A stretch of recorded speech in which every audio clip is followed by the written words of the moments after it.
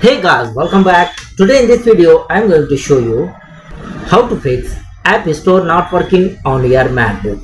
So for this guys, I will show you 5 methods for fix this problem. So guys, first one, force quit the App Store.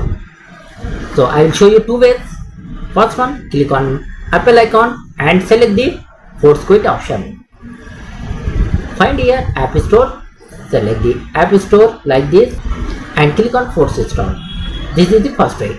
And the second way, open the Spotlight search, press the Command plus space. Command plus space. Type here Activity Monitor and select this Activity Monitor. Find here App Store. For the example, like this one, select the App Store and click on this close icon. This is the second way. After this you can try. And the second method, check the internet connection. Click on network icon and check here guys your internet connection. The third method, check the Mac storage. So for this guys, click on Apple icon, select the about this Mac and click on more info.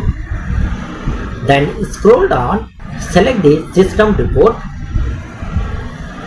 and select here storage option. So you can see here your storage. And the second method, close this. In the settings, go to the general option, go to storage and check here guys storage. You can check the all storage details. The fourth method, if you are using the VPN, then temporarily disable the VPN and turn. The fifth and final method, sign out and sign in again your Mac account. So for this guys, open the Mac settings, select the user profile icon.